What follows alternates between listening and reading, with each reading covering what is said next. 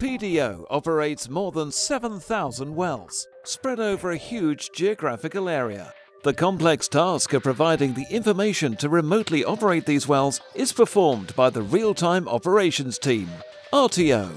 Staff on the coast and in the field collaborate to analyze well performance issues that have been automatically detected by the RTO systems.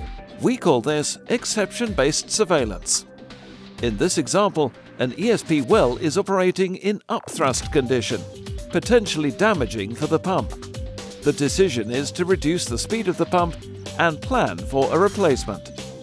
Once the replacement pump is installed at the well site, the supervisor in NIMA gathers the details and enters them into the RTO portal, the well name, the artificial lift type, and other specifics of the equipment. From this, the RTO systems can determine what data is available and how to retrieve it.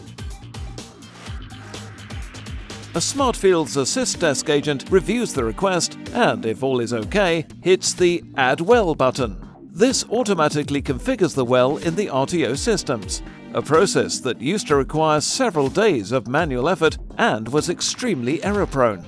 The first application built is the data collection layer, called OPC, which communicates with the wells over the broadband radio network, gathering all the data necessary to operate our wells. Having gathered the data, it makes it available to several other applications, such as the well management system.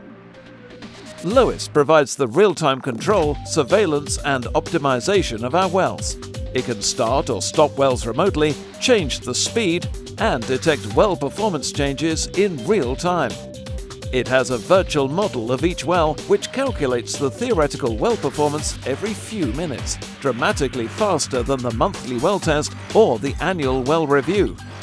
PDO have also built analytical pattern recognition for ESP wells to detect broken motor shaft, increase in reservoir pressure, etc.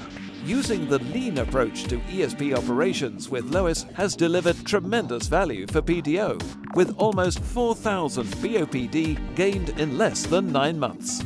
It's enabling us to detect the problems as soon as they start to develop and to guide these people outside to go exactly where they need to go and what exactly they need to do. So we can just shut it down, let's say a number of 50 wells, just pressing over one button only, and we can have all the system down. If you're a doctor, you need an MRI and you need a test, yeah? So LOIS for me is like an MRI for me. It's like a specialized tool for well analysis and well diagnosis. Tool will give you the full information about the subsurface well performance. Based on that, you can decide what sort of optimization need to be done. Another user of the OPC data is the Corporate Data Historian, PI, which has been storing data since 2001 and now contains data for 1.1 million measurements that are collected every minute. This adds up to more than 1 billion values every day. Truly big data.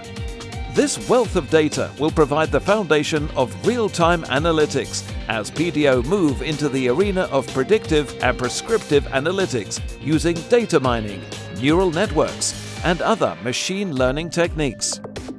At the top level, the RTO portal NIBRAS is the user interface, the visualization and workflow management layer. Easily accessed, this puts the information at the fingertips of anyone using a PDO desktop. So we use NIBRAS every day, so there is standardized the way we manage our wells, we optimize our wells, we also detect failures a lot faster. The journey of the data is complete.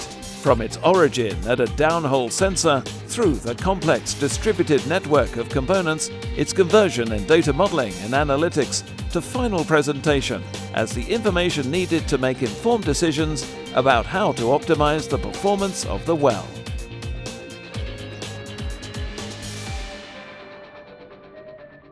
Petroleum Development Oman, proud to serve Oman.